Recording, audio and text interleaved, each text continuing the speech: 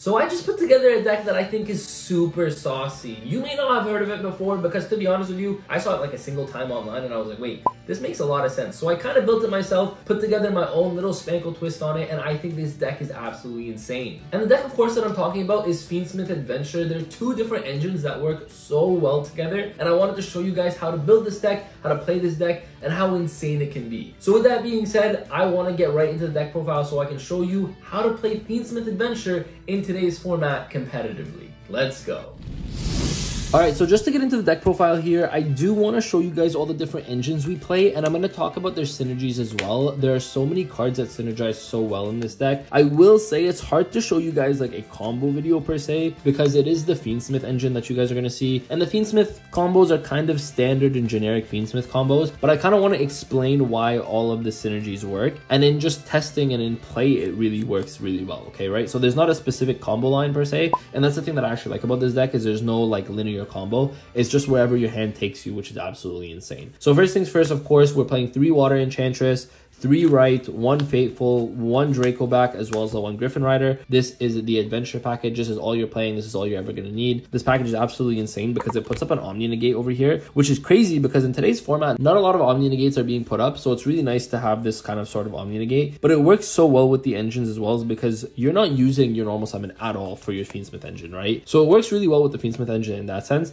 It also works really well with another engine that I'm going to be talking about, but this in general is absolutely insane, of course. So we're playing the standard adventure engine, and we're also playing a Fiendsmith engine. So we're playing 3 Engraver over here. I know this card is kind of expensive, but it's a great card. 3 Engraver. We're playing 3 Tracked and then 1 Lurie, okay? The reason we're on 3 Tracked actually is just for consistency's sake. You really want to get this this kind of engine going as fast as possible. So we are on 3 Tracked. 1 Lurie, of course, is really good. Track searching Lurie, of course, is always going to be a good thing as well, right? So 3 Tracked, 3 of the Engraver, and then the 1 Lurie. Lurie is actually a really good 1-card combo, or not 1 card, but 2-card combo with the Parallel Exceed over here. Because when you have Lurie, you can make your Requiem, then you can summon your Parallel Exceed to its zone, and this is going to set up a lot of your combos as well. So Parallel Exceed, I think, is an absolutely insane card in this deck. Another extender that does not need your normal summon, and that's the most important thing because you're playing this package. You don't want to be using your normal summon. So I was looking for one more extender to play, and this is the extender that I kind of came across, 3 Sakitama. Now, this is just because it's a level 4 and it can help you make your rank 4s, which is kind of important in this deck. Another thing you can play if you choose not to play Sakitama is your Terratop plus your Taki Tomborg, but I chose not to play that engine just because we are actually playing in the hand trap lineup. We are playing Bystials, and it doesn't really work super well with the Bystials, so that's why I chose not to. And I think Bystials are so important in today's format with Yubel running around, even with all the different Fiendsmith packages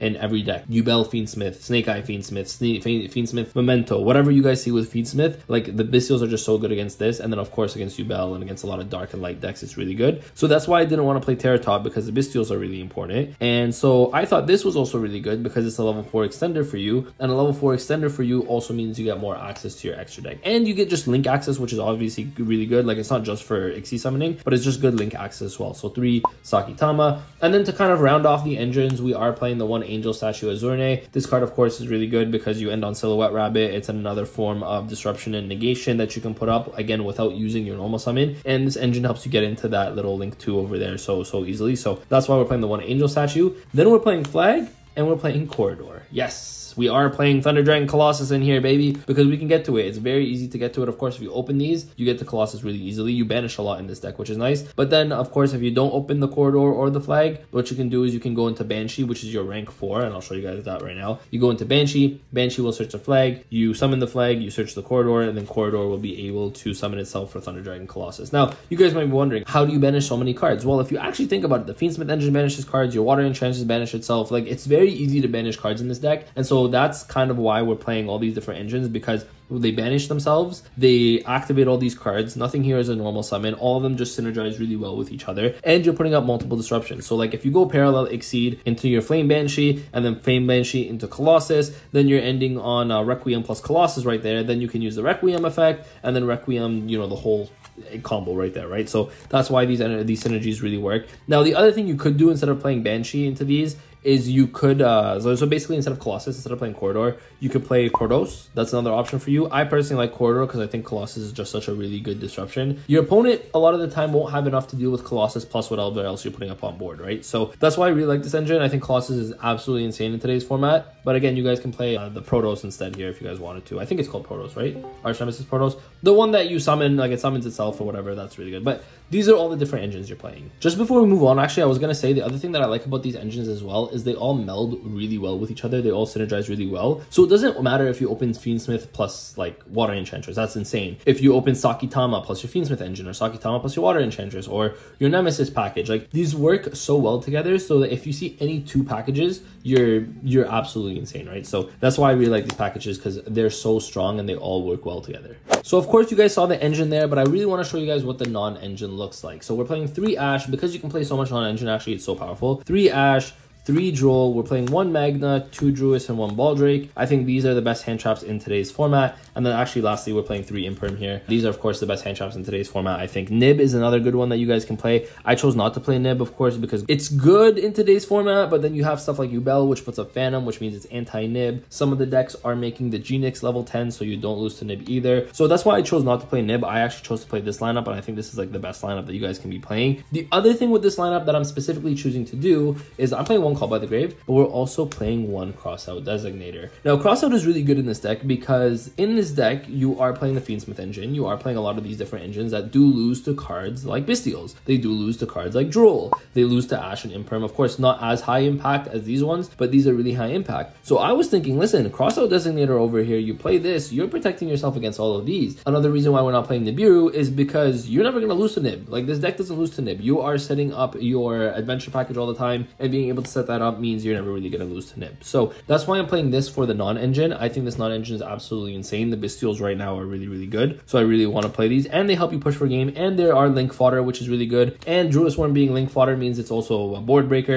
Just insane. Just everything is so good here. Moving on to the extra deck here, this is kind of what ties everything together. So of course we're playing the 1 Requiem, the 1 Sequence, the 1 Desiree, the 1 Moon, and then 1 Necroquip Princess. This is very standard in all of your Fiendsmith engines. Of course, if you don't open Luri, you go into Moon, and then Moon goes into Engraver, which is a full combo anyways. Necroquip is also of course really powerful. And then we're also playing the 1 Aerial Eater. Aerial Eater is actually really good because when it's Fusion Summon, you can just send a Fiend monster from your deck to the graveyard. So you're setting up kind of your graveyard with this card. It's also an extender for you if you need it to be. It also banishes cards for it to summon itself from the graveyard. So when you're banishing cards, you're also setting up your Nemesis cards. So it does so much for you, and that's why it's absolutely insane. Of course, we're playing the 1 Flame Banshee and the Colossus. This is just a package that we're playing. I really like this package. I think this package is insane. Like, just ending on a Colossus on top of like an Omni Negate with Griffin Rider, and then potentially a rank 6, and a rank 6 that you could be playing as Lars. Another one that I'm not playing here that you could play instead of is the DDD rank 6. I forget the name. Wave King Caesar, or High Wave King Caesar. That card is really good as well. I just decided to play Lars because I